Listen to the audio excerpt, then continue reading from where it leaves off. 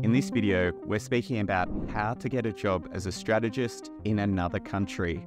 My name's Julian Cole. I'm the founder of the Strategy Finishing School. I made the move from Australia to America at the very start of my career. And I'm joined by Agrani, who's a Strategy Finishing School member who also just made the move from India to Australia. So thanks for joining me, AK. I'd love to hear firstly your journey. How did you make the decision to move and what was that like? Hi, Julian. I'm really excited to have this chat with you today. It's like, just having this heart-to-heart about one immigrant to another. So I made this move because my husband got transferred here, so I really didn't have much choice in the matter. I was a strategist back in India in the experiential and activation space for 8 years. So I was pretty well established, good place in my career, and I just thought, let's explore something new. And, I was really excited for this move. I thought finding a job in Australia would be great because I have some great portfolios in my resume. Like I've worked for some big brands like Unilever, P&G, Audi, Petronas, and have been involved in a lot of pitches, winning pitches for a lot of agencies throughout my career back in India. So I thought the move would be very, very easy, especially in terms of finding the job, but it's never really the case. What were the main barriers that you ran up into when you moved? The very first thing, like I've spoken to a lot of my other friends moving to different countries from India, your resume would never be open. So you always get like an automated reply that, sorry, you didn't make the cut. And you really don't have the right feedback as to why your resume is not standing out. You have an updated LinkedIn profile, you have good testimonials, and you have a good portfolio link. So that was really confusing until I got my first interview opportunity with a very reputed brand. And they just had a chat with me as to what I've done in the past, and they seemed very impressed. And then they went and asked me the D question, which is, what frameworks do you use for strategy? What's your process?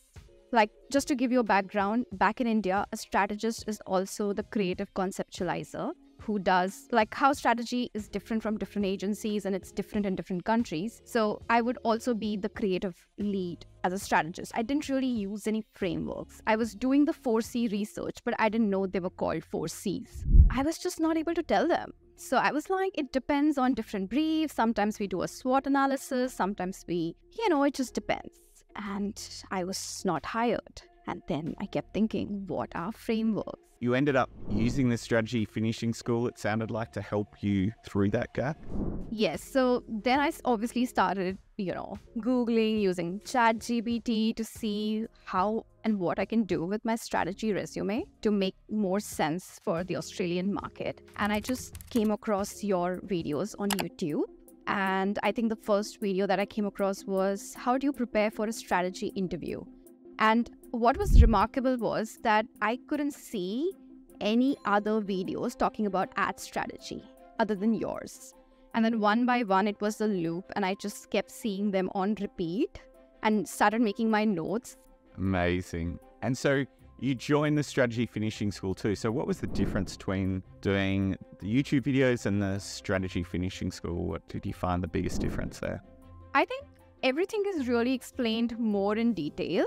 Like, why you're doing this, what's the context for those frameworks, and also the community that it opens of other professional strategists from all around the world. So especially the Facebook community, wherein I see a lot of strategists on the way to work will just post a question like, oh, I'm dealing with this brief, I'm facing this problem, what do you guys think? And then everybody just gets together, giving them their 2 cents and suggestions. And I think there's so much real-time learning from that Facebook group. It's like, it's really good to be connected to a whole, because a lot of times strategy jobs are so much in silo that can really do wonders to kind of test your thoughts and see how that's being perceived by different strategists. That's great. And it's so funny because our history is virtually the same. When I was in Australia, I was a creative strategist, I did creative and strategy together. So I didn't know that there was a difference coming to a new market. And so when I went to America, it was the same thing. You're a strategist or you're a creative. You're not both. And I think that was a big learning curve for me. And a couple of things that made the difference is I did a strategy portfolio too, and had some of the frameworks that we just talked about in there. I had a comms framework and a campaign ecosystem, and that caught the eye and attention of my future bosses.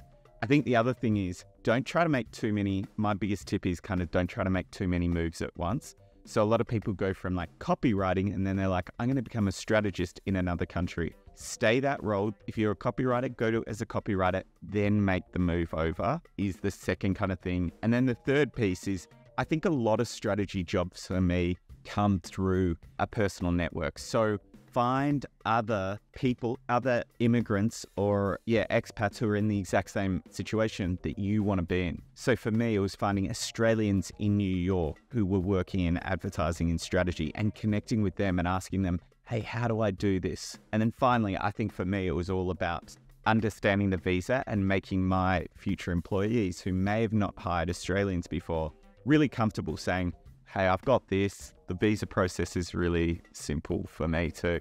Any other tips that you would give strategists looking to make that move?